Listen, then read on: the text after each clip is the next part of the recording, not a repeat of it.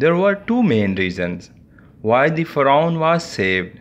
Although he claimed himself as a god, and after killing more than 70,000 innocent children and slaughtering hundreds of peoples, Pharaoh was such cruel and merciless person that only he killed such a large number of innocent children in the entire human history.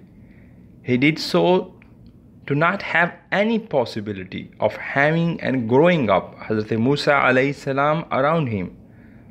The reason why he was saved: first, on his palace house there was written, Bismillahir Rahmanir Rahim, in the name of Almighty Allah, the most gracious, the most merciful.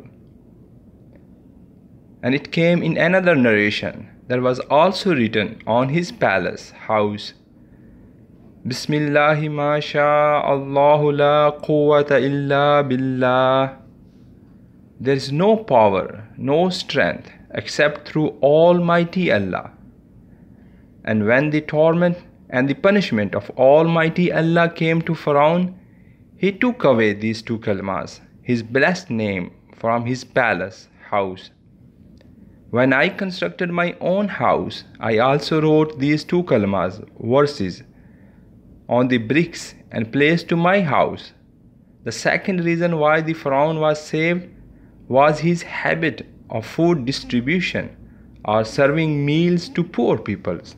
وعبقري حساب